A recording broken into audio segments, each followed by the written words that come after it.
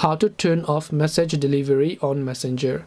Hey everyone, welcome back to our channel. In this video, I will guide you on how you can turn off message delivery on Messenger, so make sure to watch the video till the end. In order to turn off message delivery on Messenger, all you have to do is open up the Messenger app. Now by this, what are you actually meaning? If you are trying to say that whenever someone sends you a message, you don't want to let them know that the message has been delivered to you, what you can try to do in that case is just move them to the spam folder, or just restrict them, or select mark as unread or restrict, so that way that person will not know if that message has been delivered, because they will not see the blue check filled with blue shade. They'll only see the transparent outline type of check.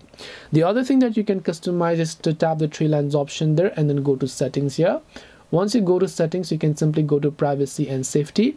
Under privacy and safety, you can go to message delivery, and then you can simply choose who can message you. If someone who messages you with your phone number, they will get sent to message request. So when you send everybody to message request, they will not know that if the message has been delivered to you or not as well.